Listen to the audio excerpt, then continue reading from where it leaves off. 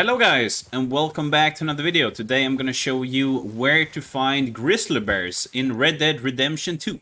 The area with the most grizzly bears in Red Dead Redemption 2 is Tall Trees, a big forest area outside of Blackwater, or to the west of Blackwater. It's this whole area.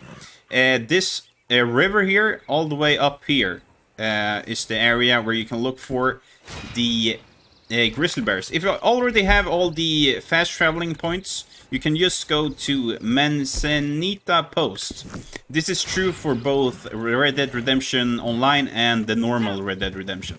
So ride around in this forest and you will eventually find a grizzly bear. I usually just ride around here for a couple of minutes and then I find one. Usually all it takes is to ride around for a couple of minutes and then you will find one. I've already found one. Look at that. I just got into the forest, dude. This works. Oh no, he's chasing me now.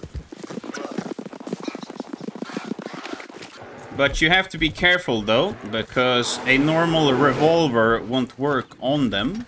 So use a sniper rifle like that. I got the rolling block rifle. It one-shots them if you hit them in the head, otherwise they're gonna keep charging. So, don't go in with a revolver or a repeater, make sure you have a sniper rifle of some kind.